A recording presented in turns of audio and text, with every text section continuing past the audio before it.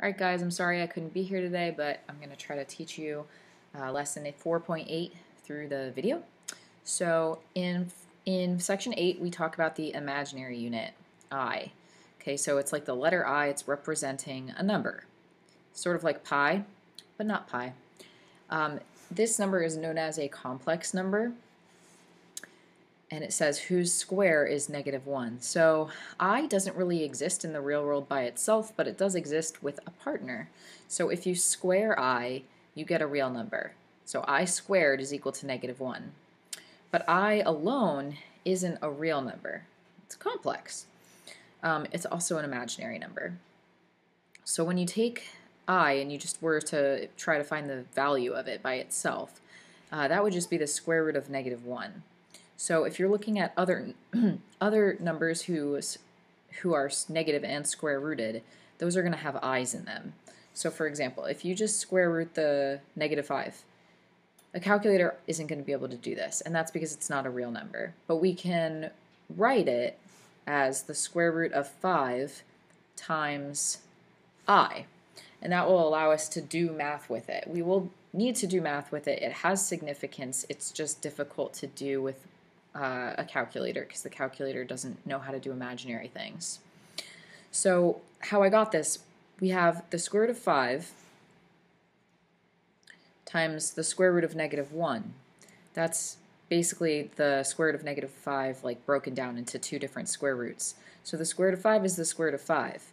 The square root of -1, that's what I is. Okay, so I is the square root of -1. Okay, so if we have the square root of 25, that broken down would be the square root of 25 and the square root of -1. Well, the square root of 25 is 5, and the square root of -1 is I. So that would be 5i. And then to get the rest of these, you're basically just simplifying radicals. So the square root of 50, some of you might have made like little trees with the square root of 50. Okay, you break that down into its prime factors. You just keep breaking it down until you can't anymore. Anything that you can make a group of 2 of comes out of the square root, and anything that you can't would stay in the square root. So 2 would be in the square root, 5 would be out of the square root. So the square root of 50 would just simplify to 5 root 2. But since it's the square root of -50, this is going to simplify to 5i root 2. Okay, or you could write 5 root 2i. Now 72, we're going to do the same way. So 72 breaks up into 2 and 36. 36 is 6 and 6. Okay, so we can take the 6 out. We can leave the 2 in, and then we have I, because it's a negative square root of 72. So instead of just getting 6 root 2, we have 6i root 2 because it was a negative 72. Okay, we can add and subtract things. 2i, that would create other complex numbers. A complex number is anything that can be written in this form. So even if a is 0, if there's an I involved in it, that's a complex number. Okay, so in example 1, we have two complex numbers and we're trying to subtract them. So we're going to subtract these like we would subtract kind of like things with x's in them. So if this said 2 plus 3x minus 3 minus 2x, that's how we're going to subtract it. So make sure you distribute the negative sign here. So that's the first step you do. Then you want to make sure that you combine like terms. So 2 and -3 are like terms, and when you combine them you get -1. 3i and 2i are like terms. When you combine them you get 5i. Okay, so that would be the difference of 2 plus 3i and 3 minus 2i. I'll give you a minute to try the u-try. Now when you find the product, you have to distribute.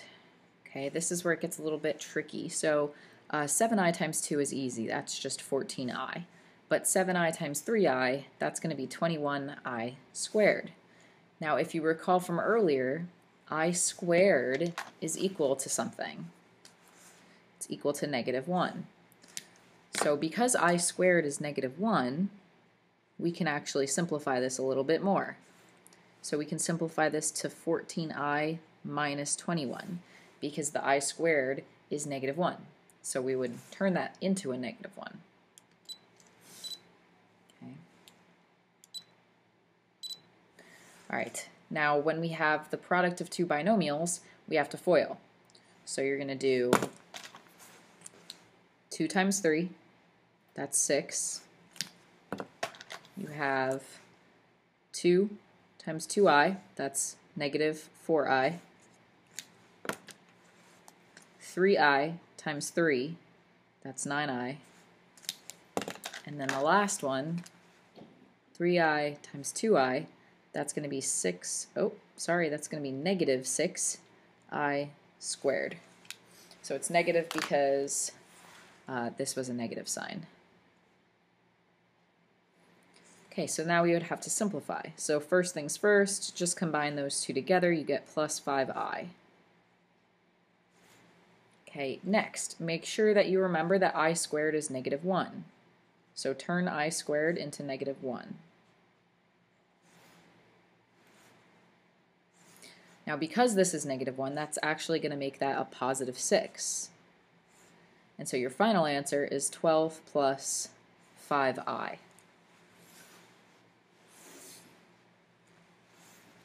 All right, I'll give you a second to do the U-try.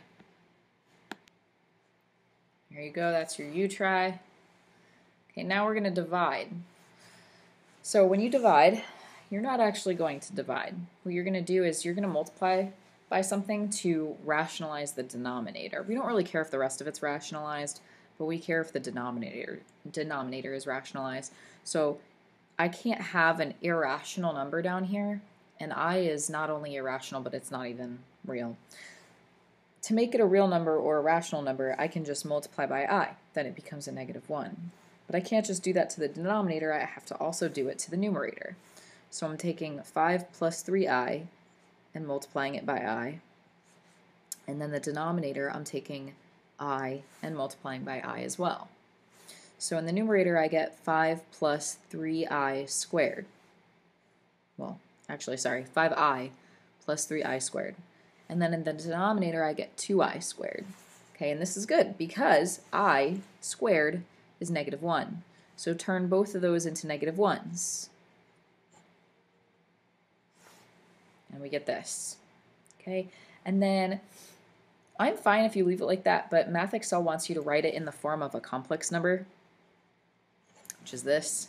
So you're going to write that as, so first you need to divide these guys, so that gives you negative 5i over 2 plus 3 over 2, and because we want the I second, we're just going to rearrange that, so 3 over 2 minus 5i over 2. So that would be in the form of a complex number.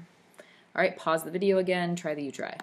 So when you do the U-try, you should get 7/3 plus 2/3 I. That's your final answer. If the denominator is a binomial, you can't just multiply by I, because that would take care of this I, but then you'd have an I here with the 2. So what you have to do is multiply by the conjugate. So the conjugate basically looks just like this, but with a minus sign instead of a plus sign. Make sure you multiply the numerator and the denominator by the conjugate. So watch what happens. So on top we have 5 plus 3i times 2 minus I. On the bottom we have 2 plus I times 2 minus I. Now, in order for us to multiply these properly, we need to FOIL. So 5 times 2 is 10. 5 times negative I is negative 5i. 3i times 2 is 6i. 3i squared times negative I, 3i times negative I is negative 3i squared. That's the numerator. In the denominator we have 2 times 2, which is 4. 2 times negative I, that's negative 2i. I times 2, which is positive 2i. And I times negative I is negative I squared. Now when we simplify, these two go away. These two can be combined. So we get negative 10 minus 3i squared over 4 minus I squared. Now that can be simplified as well, because remember, I squared is negative 1. So this is really 10 plus 3 over 4 plus 1. And when you simplify that, you get 13 over 5. And that's it. Pause the video and do the U-try. Okay, so this is the solution to the u-try, and I have to go back to the last example because I forgot something. So you might have noticed that. So when I combined two I terms in the last example, I actually forgot to write that down. So these two combined to 7I. Let's go back a second. Okay, so go back to B. So I forgot to write down those two together. So it's not just 10 minus 3I squared, it's 10 minus 3I squared, and then these two together is just another little I. Okay, so at the bottom, that part stays the same. So on top, we should have, since this is now positive 3, we should have 13 plus I over 4 plus 1, which is 13 plus I over 5. Okay, now in this u-try, I put it as MathExcel would like us to put it as, so in complex number form. So you're just dividing each term in the numerator by the denominator, and I guess put the I in front instead of on top. That's the complex number form. I personally don't care, so for a quiz or a test, if you want to just leave it like that, that's fine. But when you input it on MathExcel, it needs it in this form in order to grade it properly. Okay, so the next examples we are going to do in class, but if you want to try it out now, go ahead. You would have to solve these using the quadratic formula, which we haven't really covered yet. So if you want to try it out using knowledge that you have from last year about the quadratic formula, I'll let you try it. Otherwise, just leave those alone, and we will go over those together tomorrow. Thank you. Bye-bye.